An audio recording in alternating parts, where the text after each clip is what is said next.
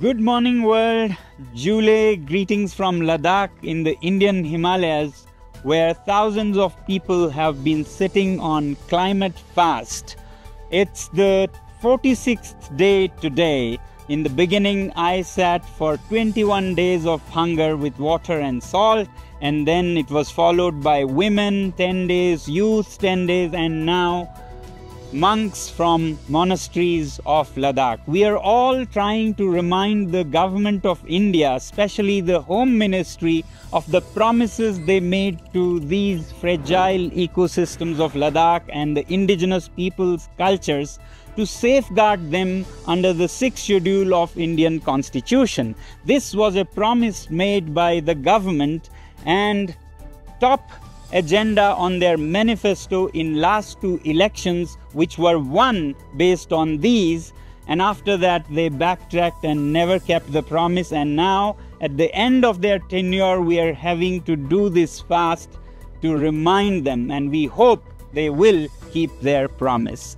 In today's update, I am going to share with you a very strange and interesting incident that happened yesterday.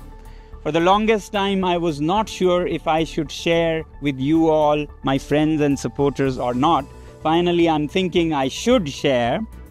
So yesterday, a man came to me and handed over this envelope. This envelope had nothing written on it.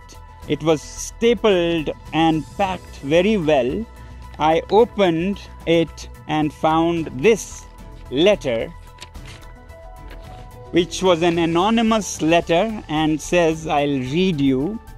Sir, the only purpose of this letter is to inform you, in case you aren't aware, that the bank account details for your institute has been taken by the anti-money laundering department recently from the banks. The same has happened in Mr. Kejriwal's case, in brackets. This wasn't supposed to be disclosed to you or anybody for that matter, but I felt the need and importance for you to know if at all you can do something before it's too late. Wishes and prayers, an admirer. So something interesting seems to be cooking up around me. This letter was given to this man by somebody outside the park who just said, please give it to Sonam Wangchuk, and left. So we don't know who this has come from, but to me it looks like it comes from the staff of either a bank or an investigating agency.